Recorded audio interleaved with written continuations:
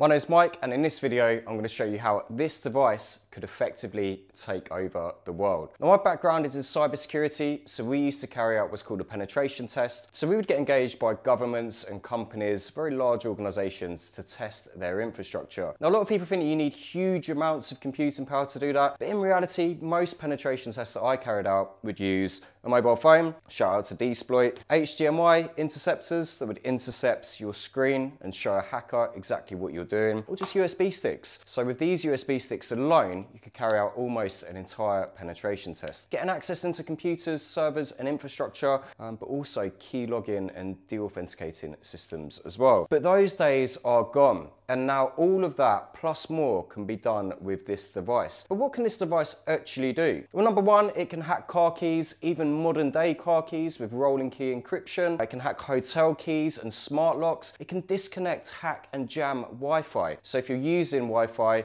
this can not only disconnect your device, but it can stop you reconnecting as well. It can hack Bluetooth, so it can intercept AirPods and Bluetooth devices, hack gym fobs and access cards in a range of different places. It can open and jam gates and secure access control, so barriers, anything that's used for access control into car parks or secure areas, etc. It can hack infrared. So here it's got an infrared transceiver. People think infrared's dying, but in reality, air conditioning, TV, a lot of stuff still uses infrared technology, and it can be a bad USB. In fact, it can be multiple bad USBs. So rather than needing 3, 4, 5 different USB sticks to carry out a job, now you can use just one, and it can also hack your bank cards and magnetic strips. No longer do you need to use multiple tools, now you just need this one.